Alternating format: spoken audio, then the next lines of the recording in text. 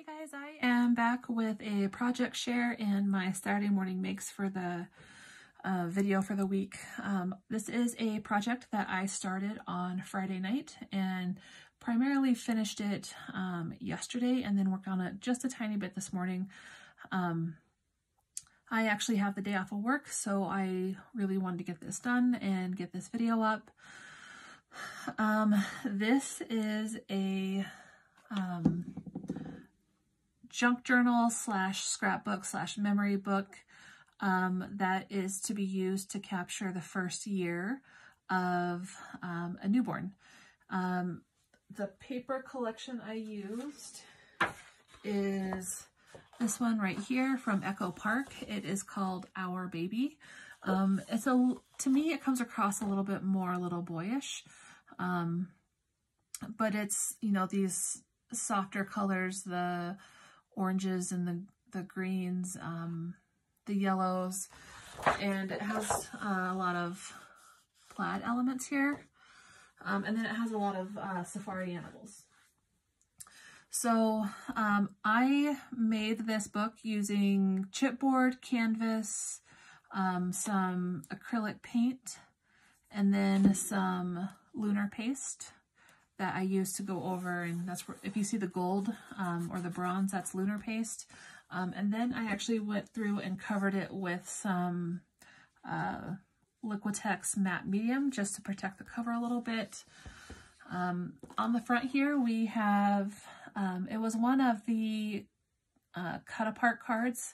It had this little quote down at the bottom, so I just cut it up even further. It says, "Tiny feet leave big imprints on our hearts." On the spine, I did, let me just, if I can lift this up a little bit more. I did a chipboard piece that I embossed, and then on each corner, I added some metal book corners that I got off of Amazon, and it came with these 3 different colors. So as I said, this is another one of my attempts at trying to be comfortable with my version of a junk journal. As I mentioned in the previous videos, like, I don't do super well at junk journals just because that's just not, I'm more of a clean and simple kind of person. So I really, really love how this turned out.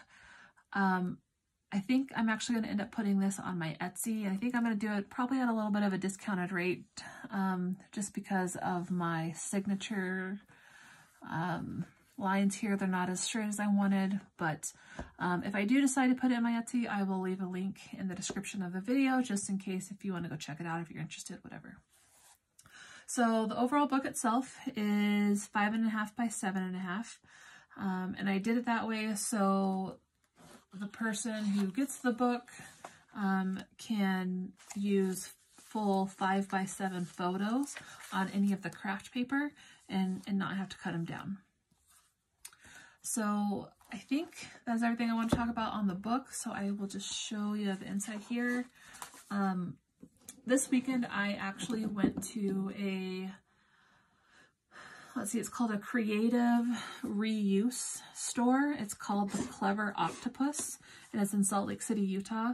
And it has like all of these, I mean, anything you can imagine craft supply wise.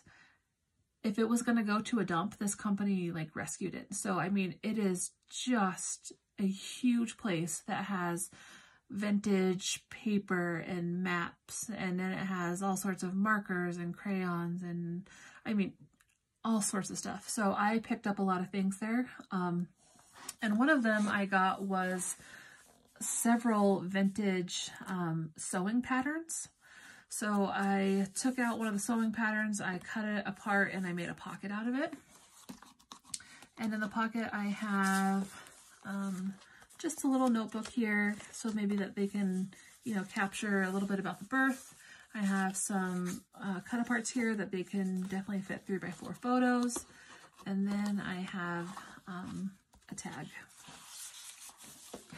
So the book has 3 signatures, and in each signature it has about, it's meant to capture 4 months at a time. So as I said, this is for the first year of a baby. So as you open it up, I have, excuse me, when they were brand new, so obviously newborn, and then it tends to follow a pattern of the different papers I put in. I have a little tuck spot here, I have some journal paper, and then I have the 1 month mark, and then some more paper, the 2 month mark. This is some vintage notebook paper that I got at that store in Salt Lake City.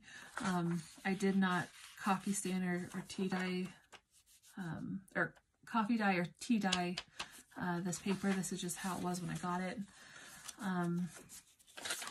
Then we have the 3 month mark, and I tried to make these more tuck spots, so that way the person can add a photo underneath there.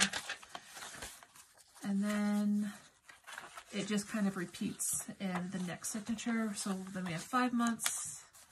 I added a vintage book page. I have a little pocket here. I added an airmail envelope and open it up, and we have some cards in there. This paper I also got from that Clever Octopus store, and it had several like piano notebooks from like the 40s, so that's what this is. And this one actually talks about baby's nursery, so that's why I cut this one and added it to the book. Then we got some more paper.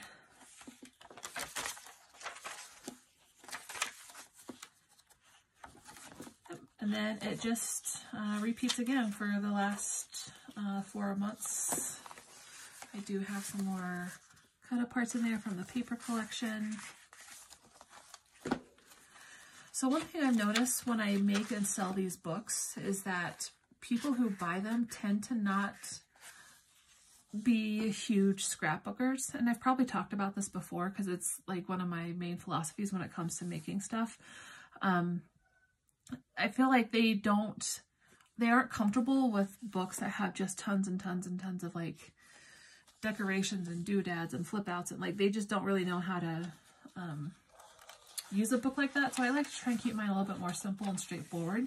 So that way, if they're not comfortable with, you know, all of this different stuff in a scrapbook, then they can just kind of keep it simple. Or if they are really into scrapbooking and, you know, they didn't want to make a book like this, then, you know, they can add all of their own stuff. So yeah, that is it. And thanks for watching.